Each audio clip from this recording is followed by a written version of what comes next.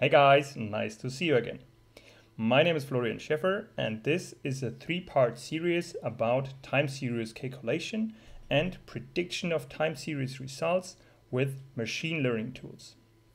So this will be a three-part series. The first part is about calculating the time series data.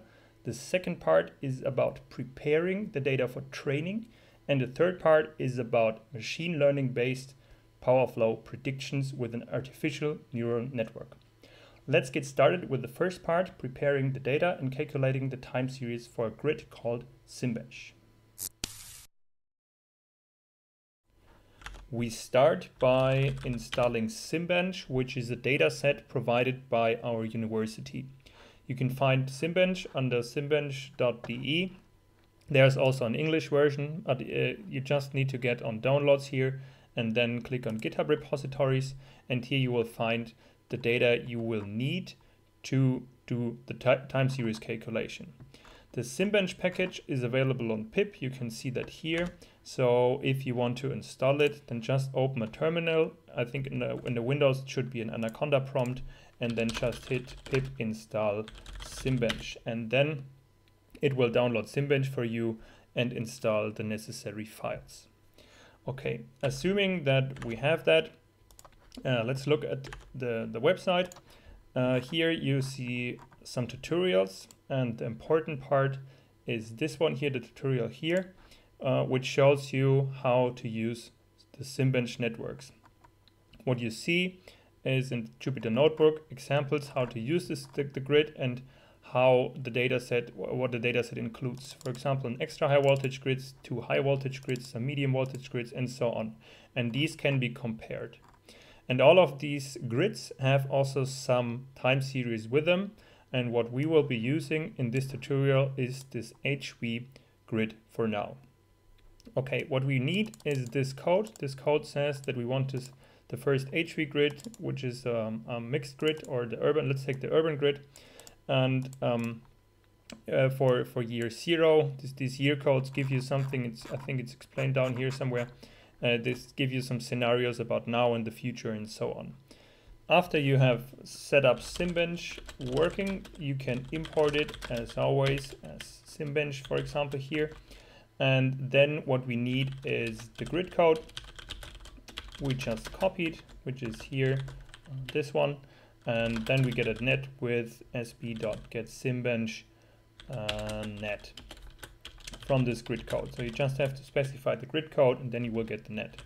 And the profiles from the time series calculations you can get in a similar way. You just say get absolute profiles for this net, and then you want to have the profiles instead of study cases set to true. And then you can, for example, print the profiles, which is a dictionary containing some keys for the elements stored in the profiles. And the values are the profiles in or as data frames. So if you run that, you will see that you will get some dictionary keys. You have profiles for loads, for the p-values of loads, the q-values of loads, and for the static generators, you have also p-values. If you print the net, you will, oh, I can increase the font size, sorry. If you print net, then you will see that you have several elements in this grid. For example, here you have 79 loads, 98 static generators, but no gens or no storages in this scenario. In the future scenario, you will have them, but here you don't have them. So you only need the profiles for load and static generators.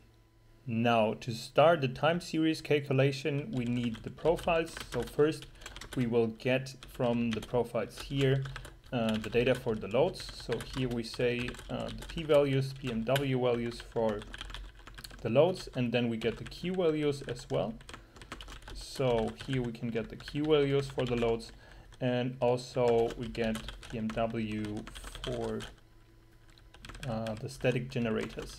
So now we have all the data we need. You can print that, for example, so you see how it looks like, and we could also create a little plot. So import matplotlib and then use the p-values. maybe you should sum it up because there are many generators in there, and then you won't see that much. So we sum them up and say sgen p values labeled then, and then we will show the legend. So we will see how it will look like, and hit the start button.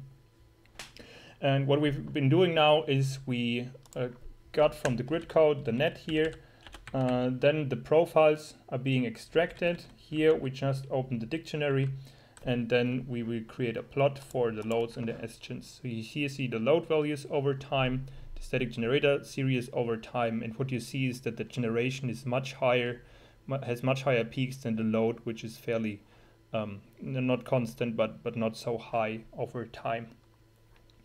Here you see also the data frame. So the data frame here has in the columns are the element index, and the rows are here the time steps. So here you have 1 year in 15-minute resolution. It's a leap year if you wonder. Okay, now we want to do the time series calculation, and for this we have to do some additional imports. So we need the time series module from pandapower, and we also need a controller. I've explained that in the last video, I think. We want to have a constant controller, which just changes from import, which just changes the values for each time step.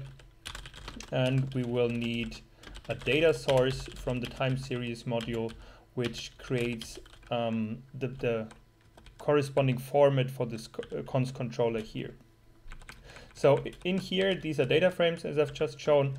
In here are the time series, and for each time series we will create a controller for this net, and for the element a static generator we will control the variable PMW, and the element index is for every element in our grid here for the static generators, and the profile name can be obtained, for example, here from the columns of this data frame. So these are the profile names.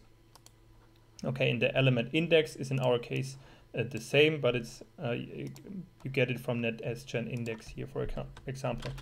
And then you just have to specify the data source, and the data source must be in the correct format, as I've said. So you will have to create a df data for the static generator. We do this now 3 times, so we've done it for the sgens, but you can have as many const controller as you want, and we want to have another one, for example, here for the loads, and we want another one for the Q values of the loads, which are available as profiles as well. So here we just have to change it. Of course, you can do it with a loop, but I think it's quite explicit now. The last thing we now have to do is to create a so-called output writer, which saves us the data we get from the time series calculation to our disk. And in our case, we want to have it, for example, as a JSON. We could also have it as an Excel file, but we want to have it as a JSON now. And then we can finally run the time series module by just calling run time series. And if you start that now, we will get the SimBench data, the net, the profiles, extract the profiles for loads and for the sgen, create the constant controllers here, define the output writer to say where to store the data and in which file format, and then the time series calculation starts, as you can see here at the bottom. This calculation will take now about 10 minutes depending on your machine, and in the end you will have 2 folders, one containing the results of the line loadings, the second one containing the results of the bus voltage magnitudes. You can also specify other results if you want to. I've shown that in the last video, but for now this should be sufficient. We just want to have the data for the machine learning training we will do in the next video.